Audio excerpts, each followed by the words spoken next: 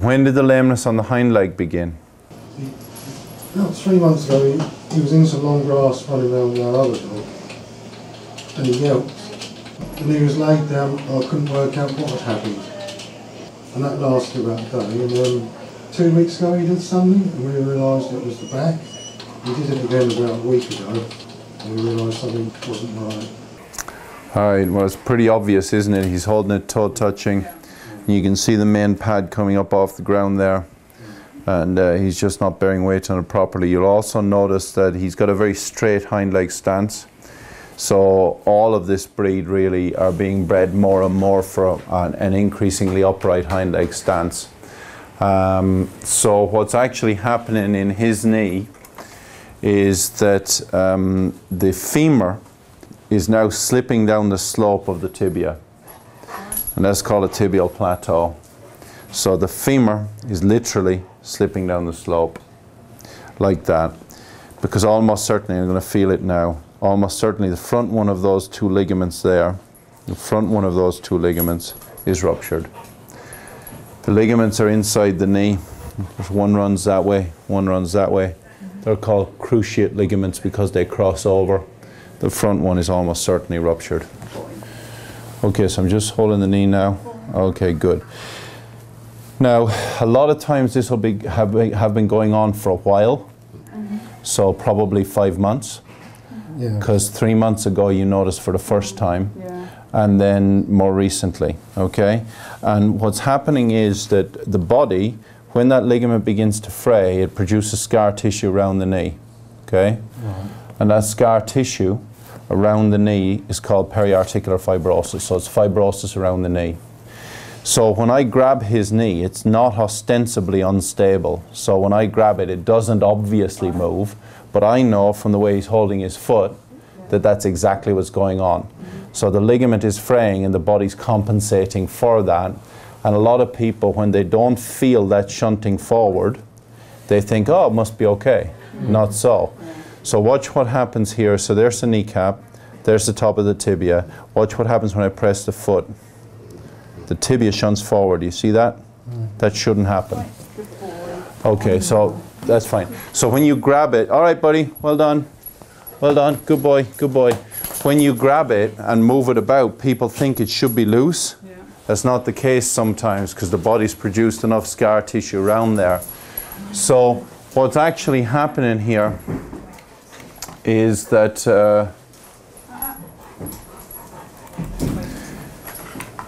this is the femur, this is the tibia, and these are the two ligaments inside the knee, okay?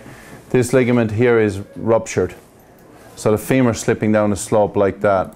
And when it slips down the slope, it catches this cartilage there, which is called the meniscus. So it squashes the cartilage here.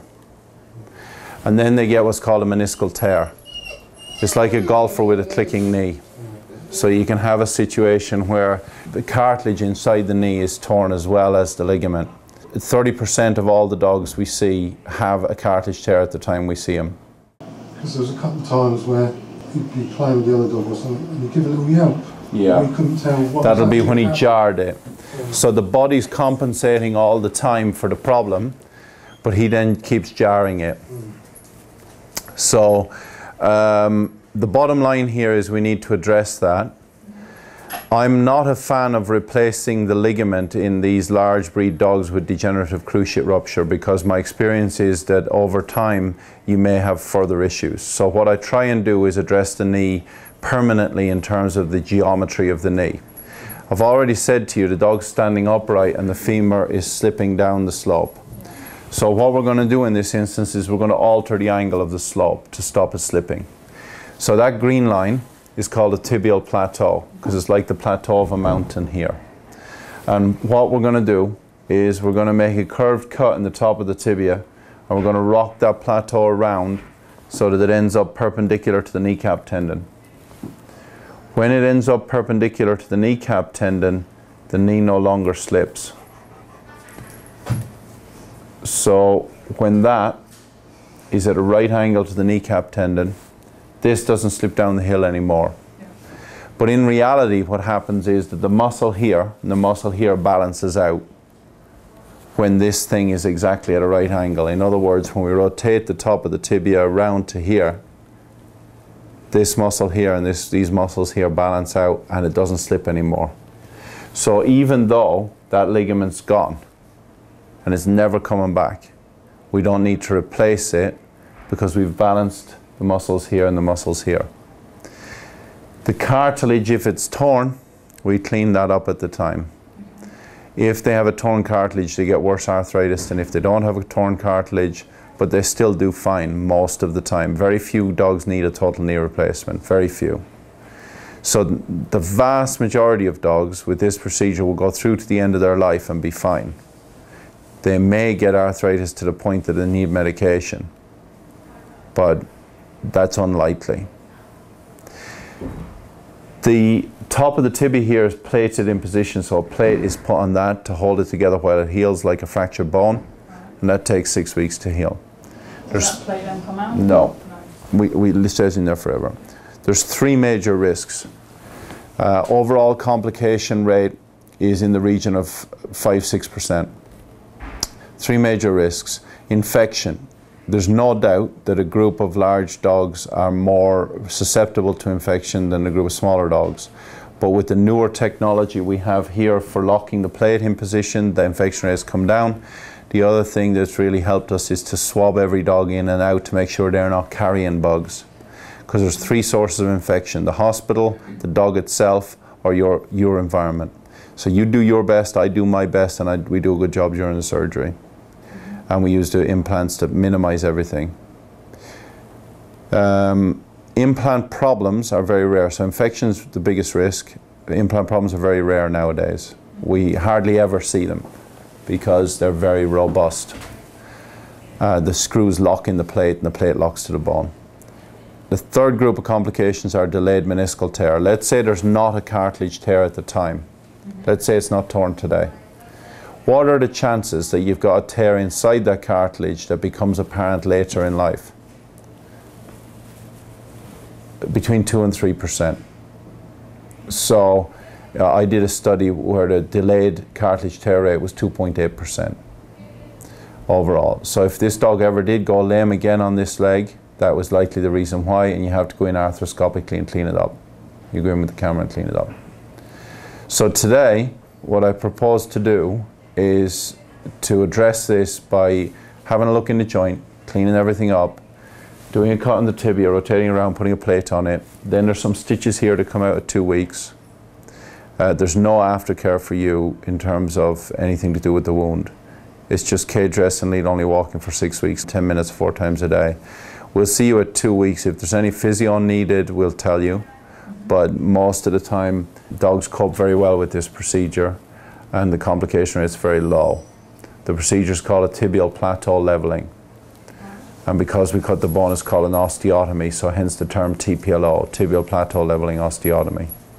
So this dog just sat down and tucked the legs underneath before he plonked down. That's absolutely classic of a dog that has the cruciate brewing on the other side, for a dog that is almost certainly going to have the other cruciate rupture in his lifetime.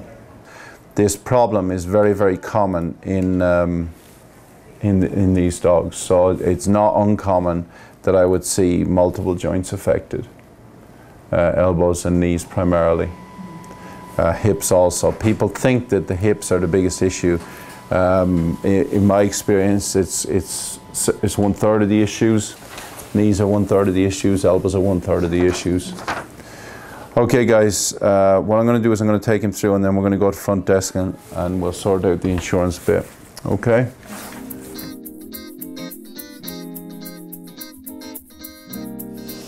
The main manifestation of cruciate disease or rupture of the cruciate ligament, the cranial cruciate ligament in the knee of the large breed dog, is partial weight bearing on the legs. So they don't bear full weight on their main pad, they just hold it toe touching like that.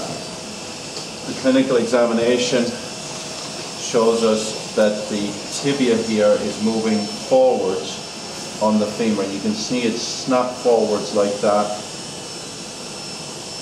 which is called cranial tibial thrust.